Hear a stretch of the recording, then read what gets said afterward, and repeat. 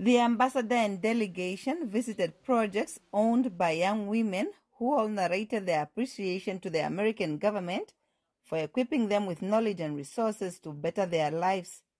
The programs helped beneficiaries to support their families whilst creating jobs. Berry reiterated that his government will continue to support Namibia through the DREAM program. There's been so much great progress. I think that the proof for me is getting out into remote areas and to clinics and to healthcare centers and to talk to healthcare providers, so I can see the impact of that really at the grassroots level. And I'm incredibly happy with all that's been achieved, here in the north, but really all throughout Namibia, so that we can again continue to improve our programs and improve our coordination with the government.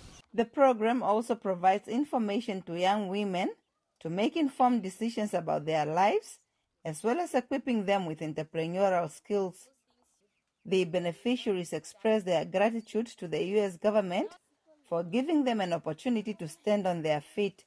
Especially people of my age, people they are suffering. And now I'm so very happy.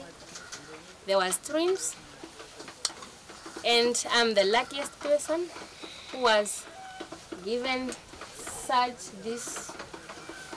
There are even a lot of things that I was given. And now, I just wanted to say, may the all God rest the American people. I am still continuing with my studies. I am very grateful that I was a beneficiary where my school was paid for, and now I'm here bettering my life and seeing positive changes in my life. Thank you for the opportunities granted to me and other young girls.